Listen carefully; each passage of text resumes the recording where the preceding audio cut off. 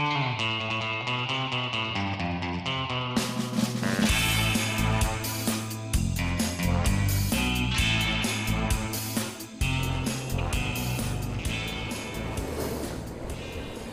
afternoon everyone.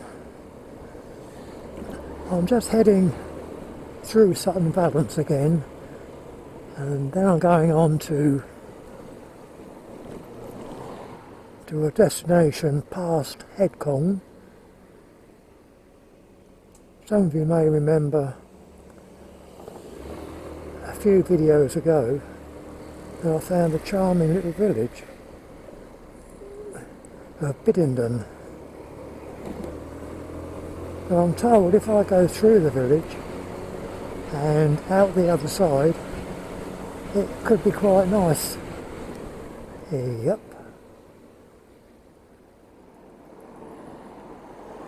What we got here?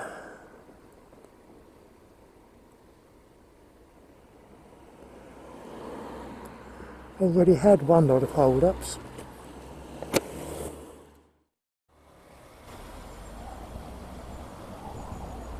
Oh, I see. Don't know what they're doing, but blooming nuisance anyhow. I believe they're cutting the tall hedge. Since the last video, I've had to buy a new crash helmet because the polystyrene interior became detached from the helmet itself.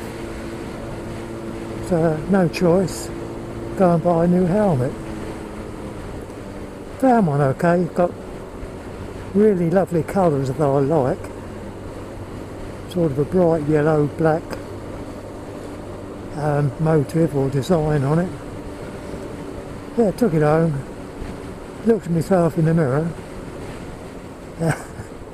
and discovered that it clashed horribly with my riding jacket. So I went back and bought a new jacket to match the hat.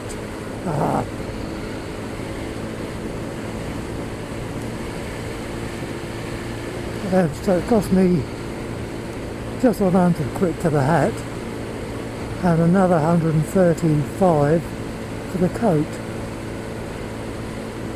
So it was a dear old turnout.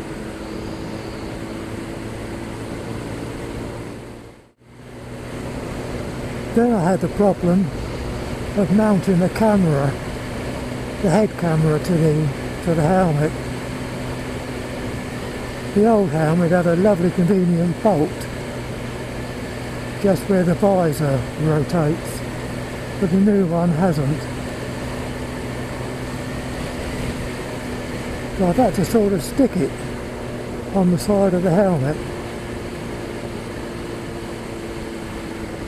Bit of a nuisance, but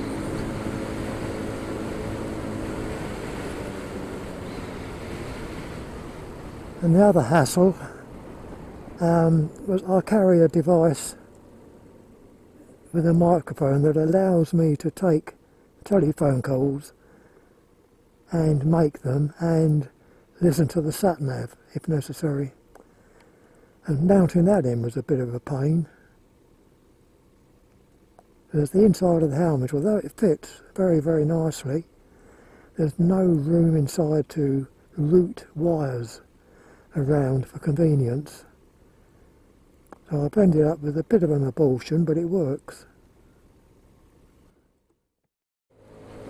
Yeah, so this will be a test of the sound system and whether the camera is more or less lined up so it doesn't film part of the helmet or the visor.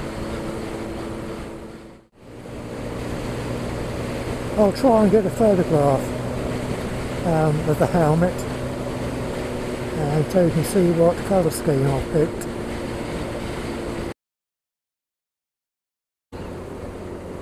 Yeah, I've just realised now I'm out and about that the visor on the new helmet needs taking off and getting a clean with soapy water. Don't know what it is about new visors, but they always seem, I don't know, greasy, smearing. There we go, hold up number 4. Right, once more through Headcorn.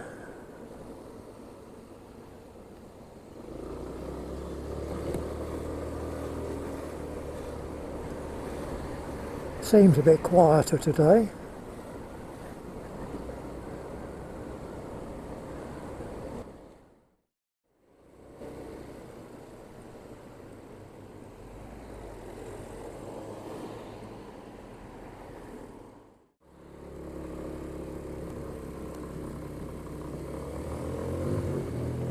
Right, here we are, Biddenden. I still haven't got the fire damage building repaired yet.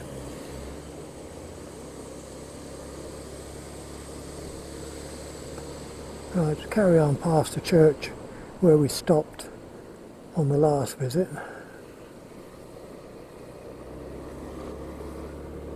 I have no idea where this goes or what it leads to.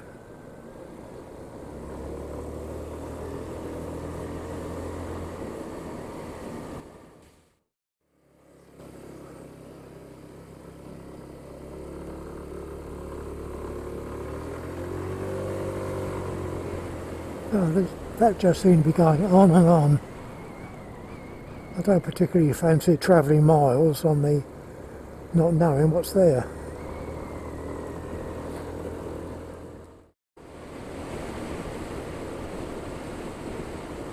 Church looks good from this angle.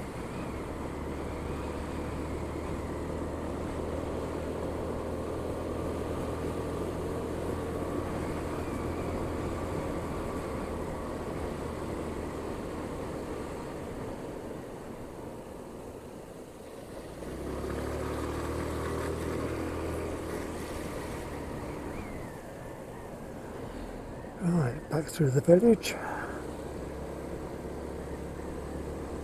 I'm going to head back to Headcorn. I'm feeling a little bit nibbly.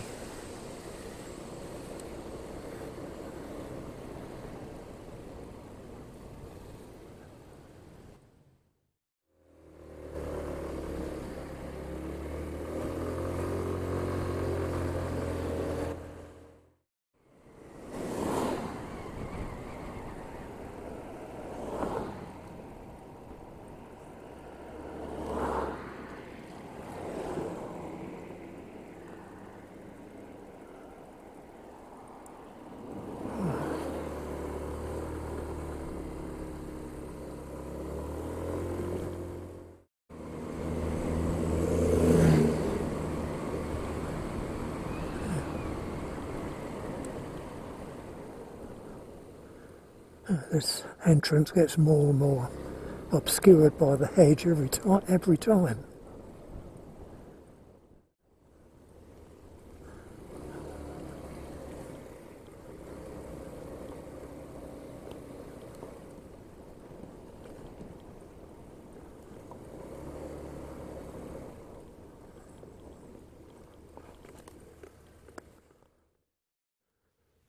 Won't go through the bother of setting up the walkabout camera.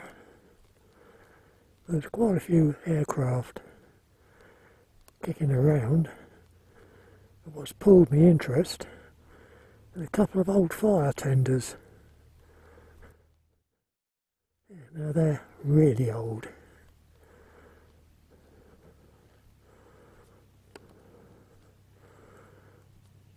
There's a fire trailer.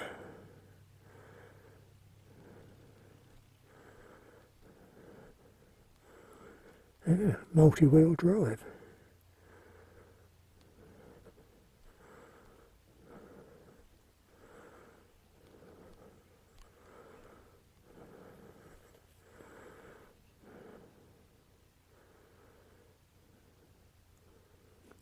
I believe that's the one that they use for the parachuting people. And a few people jump out of that. Mad, a lot of them mad.